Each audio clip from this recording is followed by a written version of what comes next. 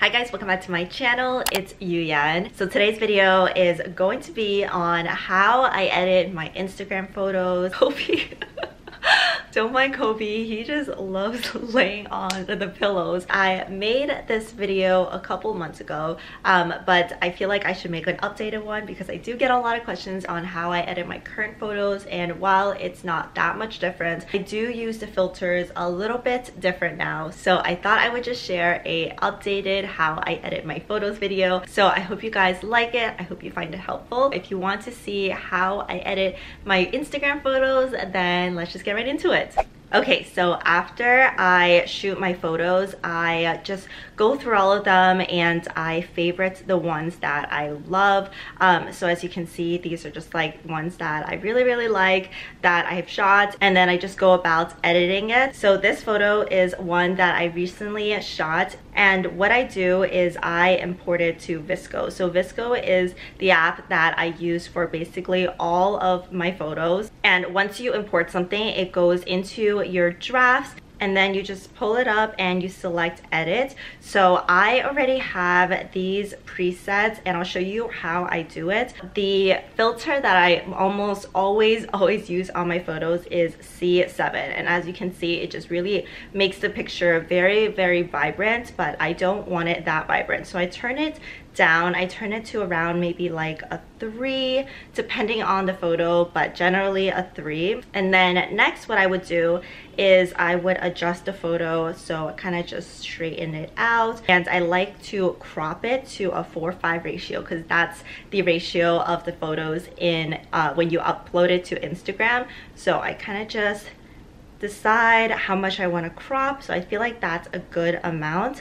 And then what I would do is I would bring down the exposure just a little bit, not by too much. And another thing I always do is bring up the temperature. So I like my pictures to look very warm. If you see the photos in my feed, they're all generally very warm. That's just kind of the look that I like for my photos.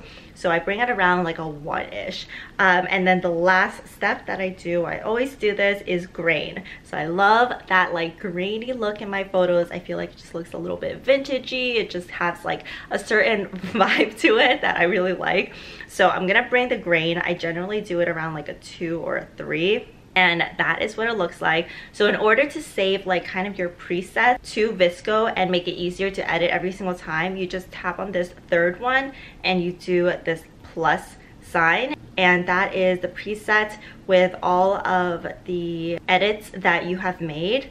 And then I will just press next and I will save it to my camera roll. A very easy way to edit, and it's just very fast. If you guys follow me on Instagram, you know I love like doing little stories of wallpapers that I've shot. So for example, this wallpaper, this is totally unedited. I just took like a street shot one day. So with this, what I'm gonna do is I am going to import it to VSCO, and I'll show you how easy it is with the preset already done. So edit, and I will just tap on the third option, the preset, and apply it, and there we go. And sometimes depending on the photo, I would maybe want to adjust it a little, bring down the exposure even more, bring the warmth even more. It really just depends on what you like, and then afterwards you can just save it. Super easy. So I'll show you again another like outfit photo edit that I've done. So for example, this one, I took this one a couple of weeks ago. I really love it. It's warm, and honestly I wouldn't need that many edits to it, but I'll just import it to VSCO, pull it up, and then I'm just gonna click on the preset.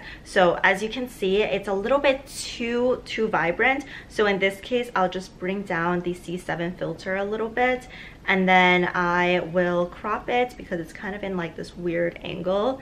Crop it a little bit and adjust it a little bit.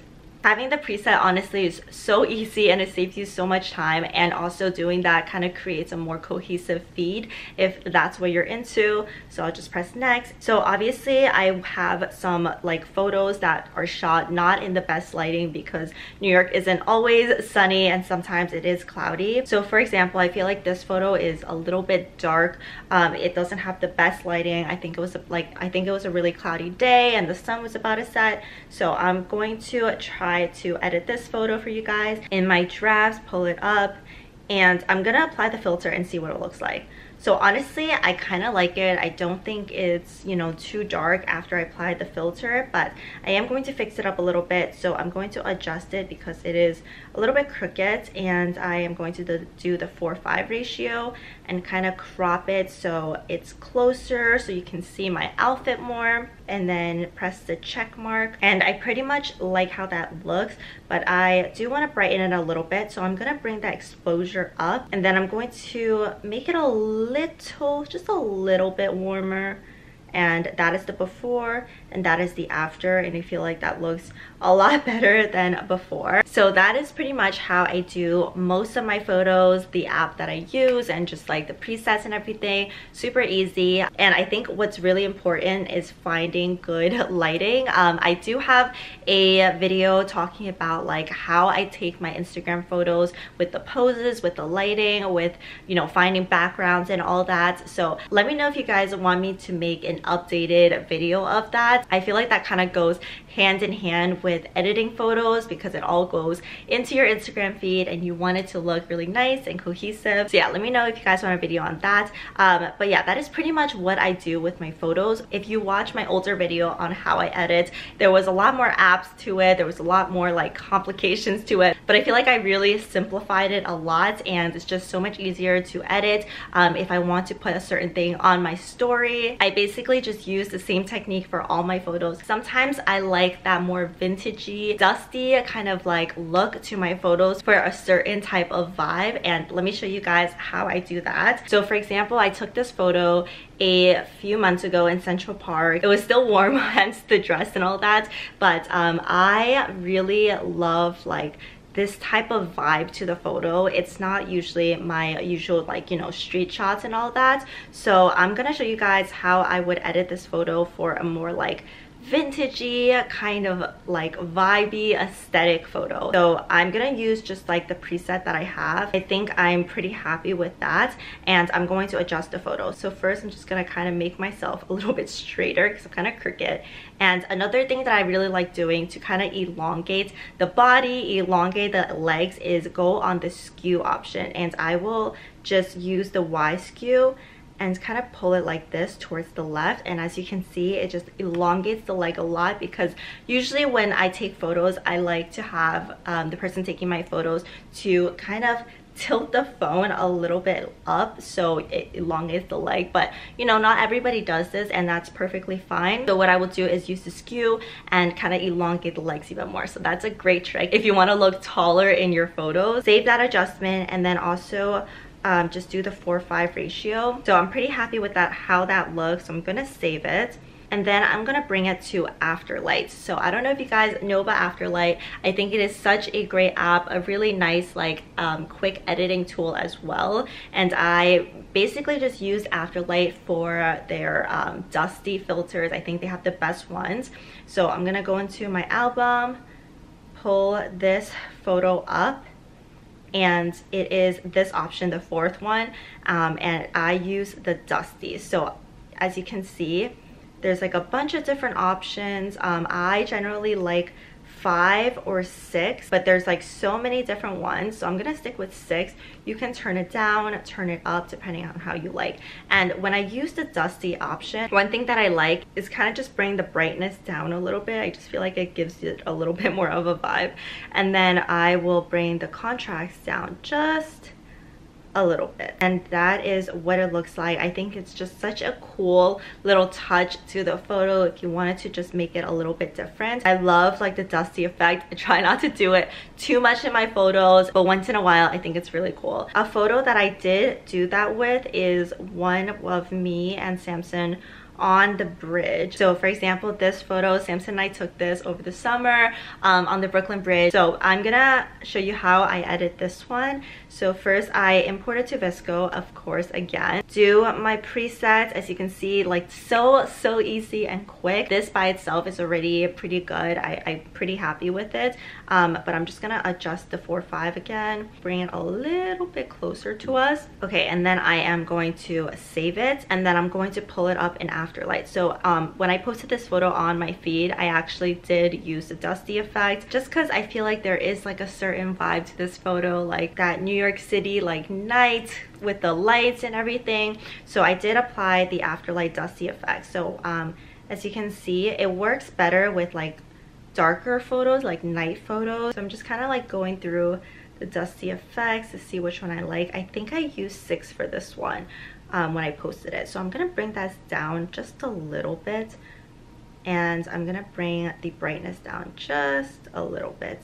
And that is what it looks like. It's just more of like a vintagey kind of look. So I really love that. I mean, it's all preference. And then one last thing I want to talk about is just using the preview app. So preview app is kind of like an Instagram layout kind of app where you can kind of, you know, figure out your feed. But I do want everything to look kind of cohesive and just kind of like make sure that the photos kind of fit together. So this is the preview app. As you can see, the ones with like the little Instagram sign on the bottom right, these are all the ones that are already on my feed, and you can just sign onto your Instagram on this app and it'll directly just pull up the photos you already have on your Instagram. So I don't have that many like future posts that I'm thinking about, so sometimes I just like to kind of play around with it. So sometimes I don't want like certain photos right next to each other if I'm doing the same poses or like wearing like very similar colors. I kind of just try to like